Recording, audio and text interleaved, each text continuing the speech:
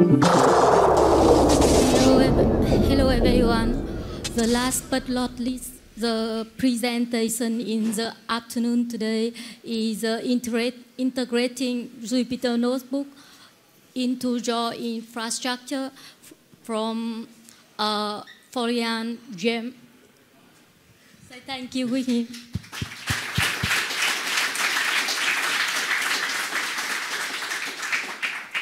All right, thank you. So my name is Florian Rhiem, and as I said, I'll be talking about integrating Jupyter Notebooks into your infrastructure.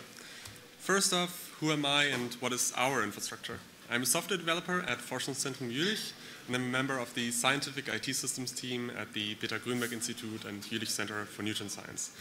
So I'm not a JupyterHub developer, I'm just a user of JupyterHub, and I think it's a really, really good tool. So I want to present a little bit about it. So about our infrastructure, we have about 500 active staff members and guest researchers. And to handle the authentication, we use LEAP. We also provide a central storage system with 2 times 500 terabytes drive capacity. And we use NFS servers to provide the user directories using the storage. Sorry. Is this better? Okay. All right. Like this? Like this? Okay. So we also manage a custom software distribution for CentOS 6, CentOS 7, and macOS. And we have 10 Linux compute clusters with over 4,500 cores. Now, why do we use Jupyter Notebooks? So Jupyter Notebooks combine rich text with live code. So you can use Python, Julia, R, and a lot of other languages. Now, for us, it can serve as a platform for data analysis. And here's one example use case, the live visualization of neutron scattering data. And I think it's a really great tool for interactive and reproducible publications. Now, why would we want to use JupyterHub? First off, JupyterHub is a web service providing Jupyter Notebook servers for multiple users. So the benefits compared with just running your own Jupyter Notebook server on your own machine is that it's available worldwide and it's available on various devices. Basically, if you have a browser, you're good to go. One of the big benefits for this is that the user data and the experiment data is available inside this notebook server, even if you don't have it on your local machine. The next benefit is that it's also available to our guest researchers. So if you would come to us, work on our facilities, and you need to use our software, maybe you don't have it on your own machine, but it's available in the Jupyter Notebooks that you can start with JupyterHub. Now, if you think about getting started with JupyterHub, you might just follow along with the README, and it will tell you to first install npm and Node.js to get a configurable HTTP proxy. We will get to that in a moment. Next, you just pip install JupyterHub and the notebook package. And then you just run JupyterHub. And this is what you get. You have a server with some files, with a Python installation, with some local user accounts. And you start JupyterHub. JupyterHub will also start this configurable HTTP proxy. And then you can connect through this proxy to JupyterHub. You sign in, JupyterHub checks your username and password, and then it will start a Jupyter Notebook server for you. You connect to the notebook server, and it will pretty much look like any other notebook server that you've ever run locally. You can start a notebook inside it, for example, with a Python kernel, and then work on the files available on the server. Now, I mentioned before that we have central storage, and I can imagine most of you will also have something like it. So we don't want to work on files that are on the server that we use for JupyterHub. We want to work on the user files that are on the central storage. I mentioned that we use the network file system, NFS, for this, and you can do just the same with JupyterHub. You just have to NFS mount it on the server that you run JupyterHub, and then you can use all those files in your notebooks wherever you are. The next step is when you sign in on JupyterHub. I mentioned that you enter your password, and it will check the local user accounts. Instead, we want to use a central authentication. So you can do that just as well in JupyterHub. You can have a central LDAP server, and then JupyterHub will check if you're allowed to use the system. Now let's look at how we can do this with JupyterHub. So in JupyterHub, there are a couple of points of customization, and one of those is the authenticator class. There are a couple of authenticator classes available. The default is the PAM authenticator, which can be used to sign in as a local user. And since we have an LDAP server, we want to use the LDAP authenticator. Now, after installing the LDAP authenticator package from pip, you just have to set the authenticator class in your JupyterHub configuration, set the server address, the distinguished name template, and that's it. Afterwards, you have LDAP authentication, and whoever is in your LDAP server can then sign in onto JupyterHub and create a notebook server. Next, if you want to serve multiple users, I mean, that's the core idea behind this, then everything works fine. First user signs in, their data is checked, and notebook server is started. They can start notebooks, work on the files, everything's fine. Next user signs in, another notebook server is started. They start notebooks, they work on files. This all works fine, however, there is one big drawback in this. All users are on one server, so there is no isolation between the users, they're all on one machine. And this doesn't really scale up. I mean, 2 users running data analysis on one server, that's fine. 20 users, 200 users, this doesn't scale well. So one solution for the first problem is using Docker. I'm sure most of you will have worked with Docker before or know what Docker is. Docker can use containers for virtualization. And what we can do here is to start up containers that contain the Jupyter Notebook server and the Python distribution and the notebooks, so every user will be in their own individual container. How do we do that with JupyterHub? We use a spawner class. This is the second point of customization for JupyterHub. The default is the so-called local process spawner, which starts a notebook as a local user. And since we want to use Docker, we use the Docker spawner, which starts a Docker container, and then inside this container, the notebook server is started. There are pre-built Docker images available on Docker Hub for Jupyter, but we decided to use our own custom image because, one, it's really easy to do, and also it allows us to use the Linux distribution that our users normally use, in this case CentOS 7. And afterwards, you just have to add these lines to the configuration. You set the spawner class. You set some configuration for the spawner class, in this case the image which should be used for the containers. And you tell JupyterHub the hub IP so that the containers know where to find JupyterHub. There are a couple problems that you might have when you use this. The first one is that you cannot mount file systems from inside Docker usually. And what you can do is to mount volumes. The first and most simple way is to use the bind mounts. The second is to use Docker volumes.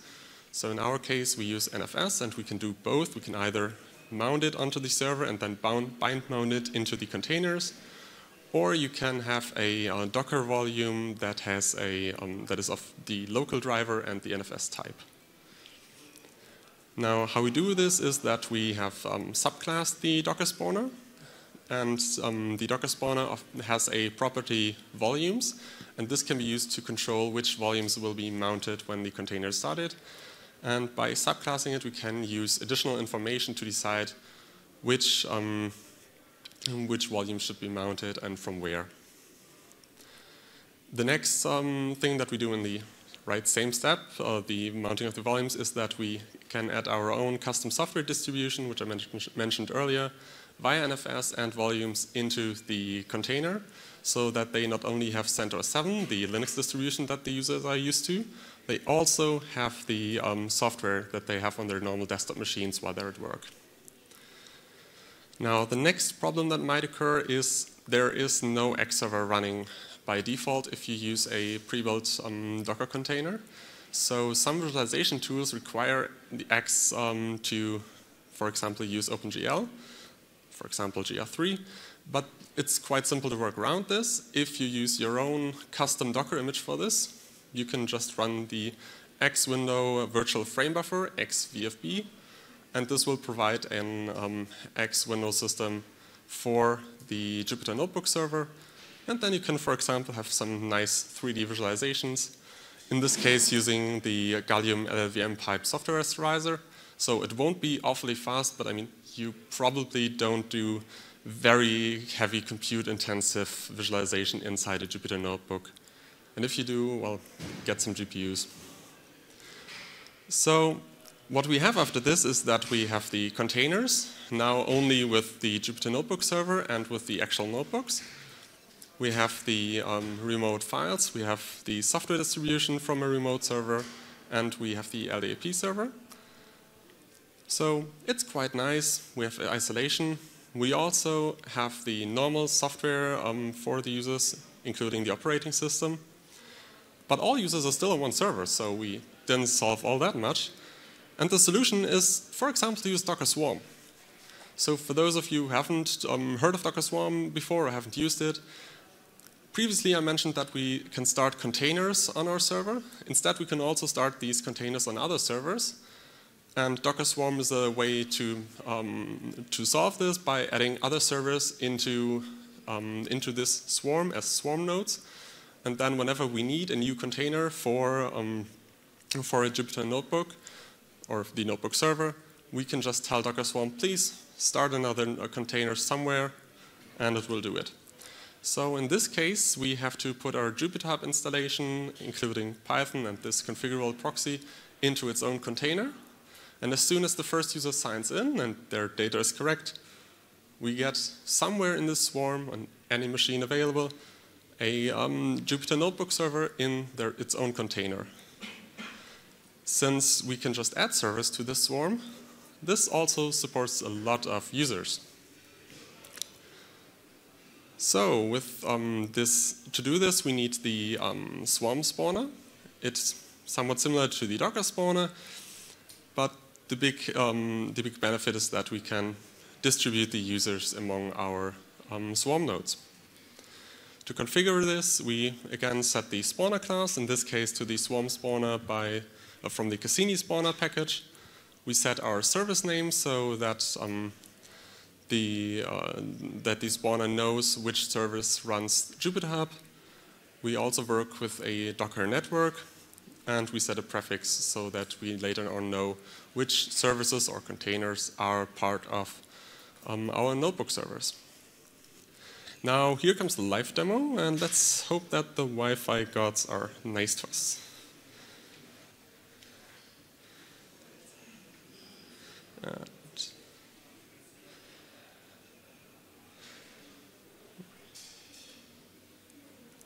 Okay, so if we go onto the site for our JupyterHub, this is what we see. We can sign in using our normal LDAP accounts.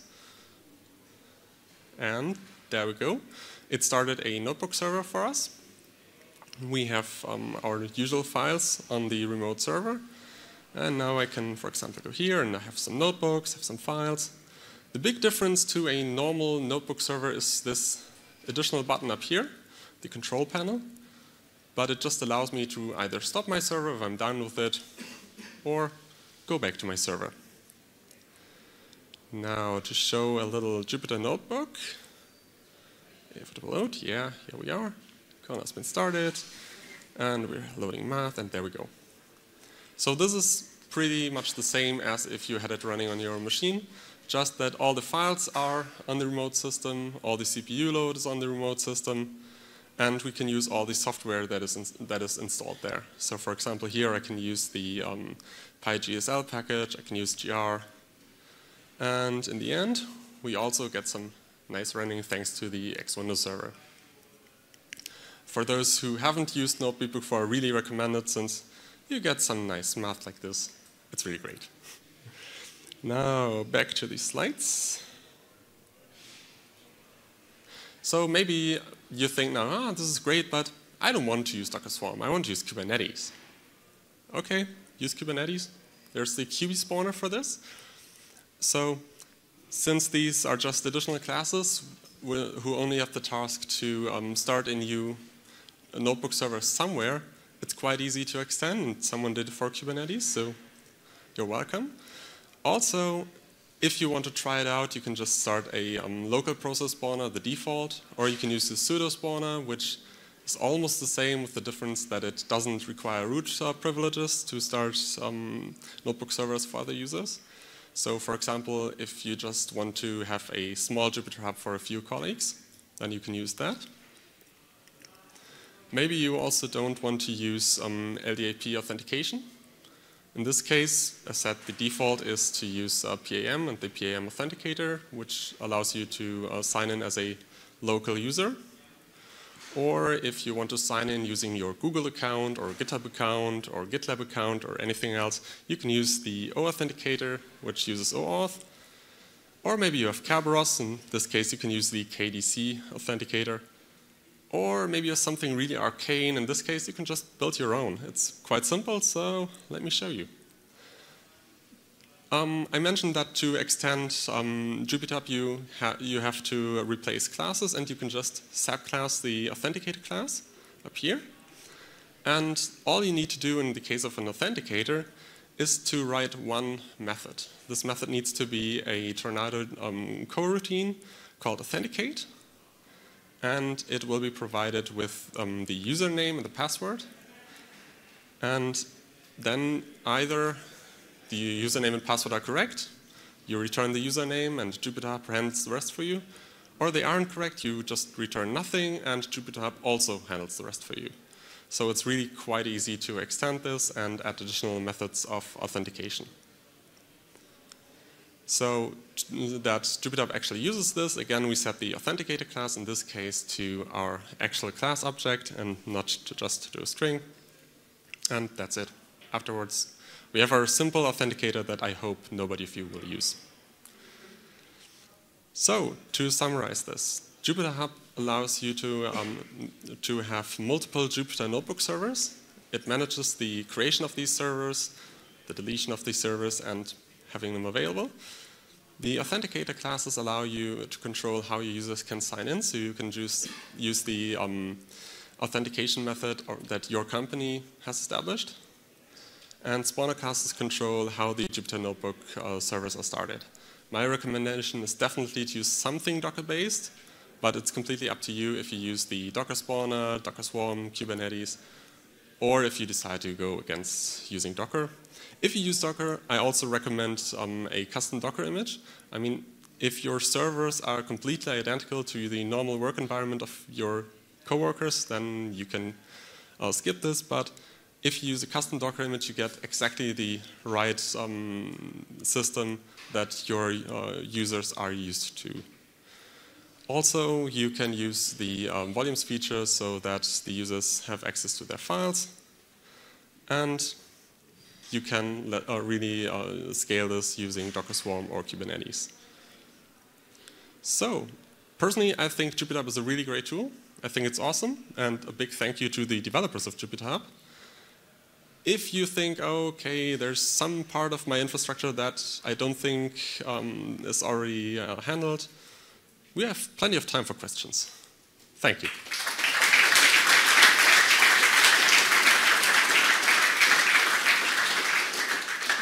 Thanks for the great presentation. Now, is there any question for Florian Rhiem? Okay.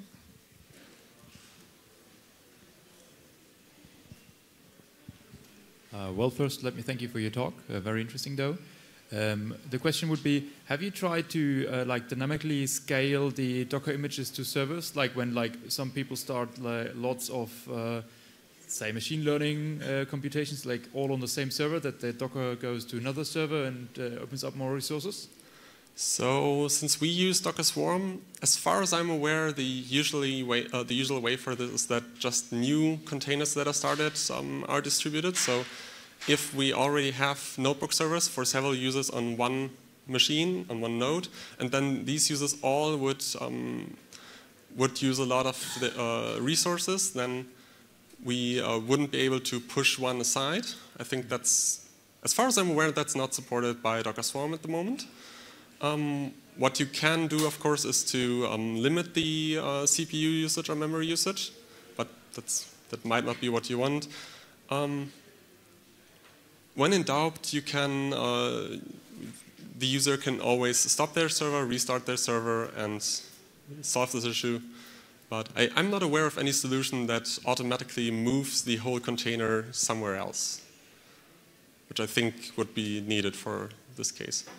Yeah, I'm not 100% sure. I think I remember something like that you can have some Jupyter workers underneath.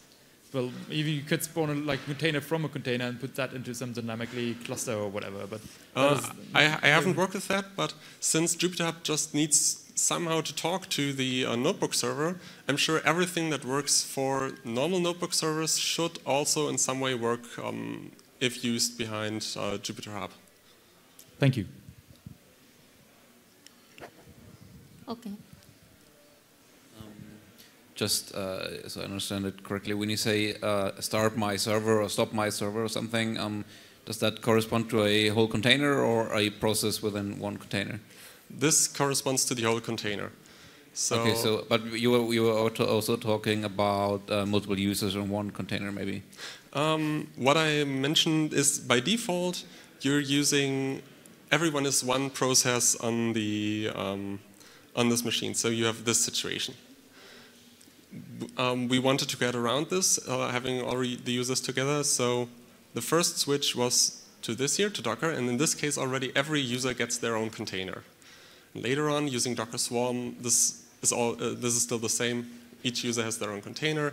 They are marked to belong to these users in their name, and if you decide to stop your server, then this container gets killed. Okay, so yeah, this is how I thought it should be. Thanks. Is there any other question? Okay.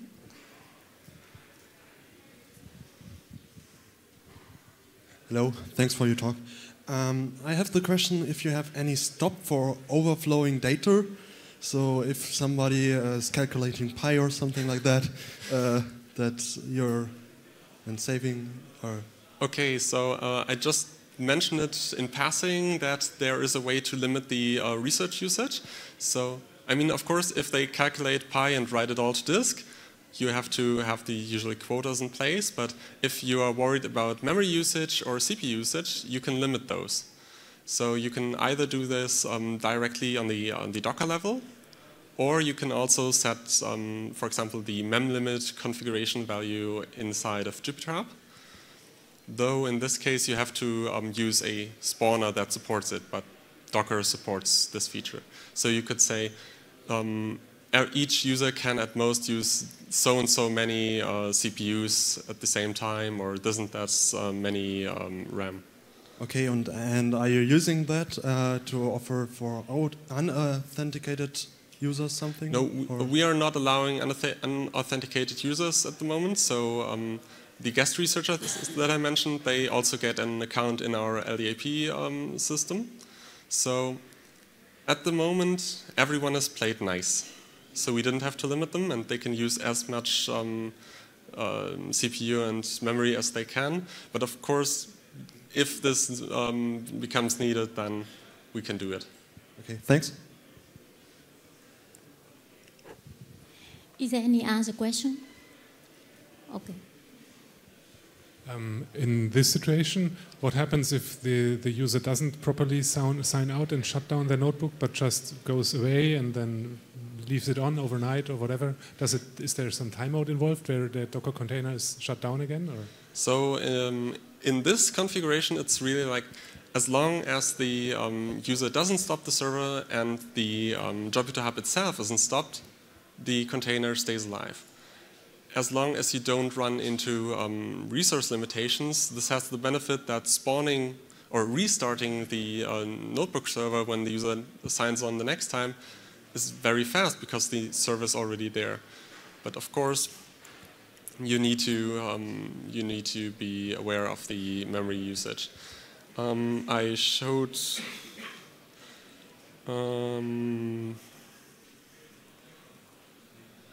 I showed, I think I removed it before, but I used to have another line of configuration in here, which had the value for remove containers.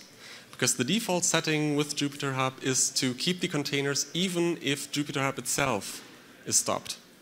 So that if you are working with a Jupyter Notebook server, and for some reason JupyterHub is restarted, your state would still stay there, and you wouldn't lose anything that you had been working on, or the kernel wouldn't be stopped, things like that.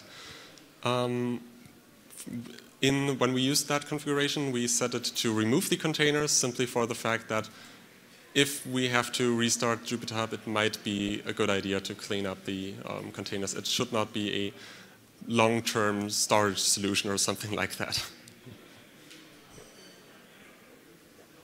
Okay, can I have a few questions? Sorry, I have a few questions. The first question here is, can you tell me some positive if I use Jupyter Notebook and JupyterHub when I connect with, when I do with Spark and or Hadoop? Could you repeat that? This means, is there any positive when I use JupyterHub instead by Jupyter Notebook when I work with Hadoop or Spark? I haven't worked with Spark in this case or with Hadoop, but it's basically just another Jupyter Notebook server, just not on your machine, but on another machine. So as long as the image that you're using to start the machine supports the software that you want to use, then you can use it just like a normal machine. I mean, there are a couple limits to using Docker containers. For example, the mounts or everything else that is related to privileges. But as long as it's just a user tool, then there should be no reason that it doesn't work. Okay, another question is, I have some script. For example, my script have to start every 5 a.m. to know the weather of the city. So if you shut down the machine, so what happened with my script? It can run or not? You could set up a script like that on this, but that's not the main purpose of the system. So of course, if you use JupyterHub or any notebook server, I mean, you can start a terminal in here, and you can basically do anything inside of this container, including things like cron jobs. But that's not the main idea behind it. It's mainly to start Jupyter Notebooks and to work in Jupyter Notebooks. Sorry, can you back the last page? No, in the website. You mean this? Okay. Site here? Okay. Can I see the cluster? The clusters? Okay. We don't use the running IPython. or another running. Okay. So if you shut down, this means it shut down all the Jupyter the file, right? Last time you say you shut down, so it shut down all the files running, right? Okay. No. It's last time you saw that when you control pane and you shut down, this means all the program will shut down, right? You mean this? Another control pane, and you shut down. In the control panel. Okay. Shut down everything, right?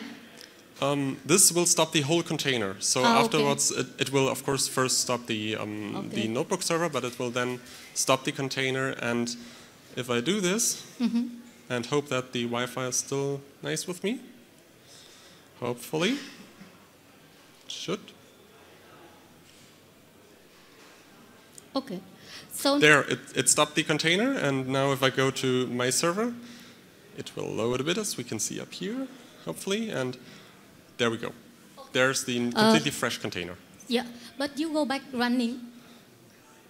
Okay, this means that every script, if I run like schedule for every 5 a.m., it cannot run and it automatic shut down, so I can get the weather in the next day. Okay. Basically, it's the same as if you had the notebooks or another script running on your machine, and then you shut down the machine. So it's just a clean reboot. Yeah. Okay, thank you. Thank you very much. Is there any other question for Jim? Yeah, thanks. What about version control? I see you have a network file system for your end users. That's where they keep their notebooks.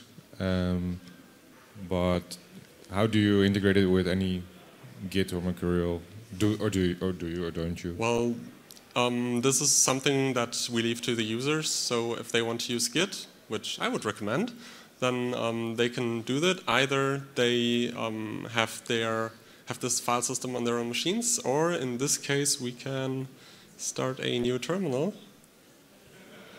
And there's Git. So they could do this in the terminal. There's no built-in integration to say, okay, I want to commit this state or want to push it. But if they want to use Git, then that's good and they can do it. I see, thank you. Okay, any other question? We already saw that you have multiple languages installed, which is supported by Jupyter, like R or I think Julia, if I saw correctly. Yep. Is it any more difficult to do that on JupyterHub than it is on a normal local Jupyter installation? Almost no. So the only difficulty here is that we decided that we don't mount the normal user home folder into the home folder of the container so that your configurations won't mix. So if you install a kernel for Jupyter, then this is usually done in inside your home directory, or it's done globally for all users. So these kernels are part of our software distribution, so they are in user local. You can, of course, install a kernel. However, you have to take precautions so that it will also be installed the next time you stop the container, restart it when the actual home directory is removed. To allow this, we have added a simple profile file that will be executed before the notebook server starts, so that you can have virtual environments in there, you can have conda environments in there, additional languages, it all works. So you just have to make sure that the configuration for Jupyter is either persisted or recreated when you restart the container. Any other question? No, so we say thank one more time for Jim's very interesting presentation.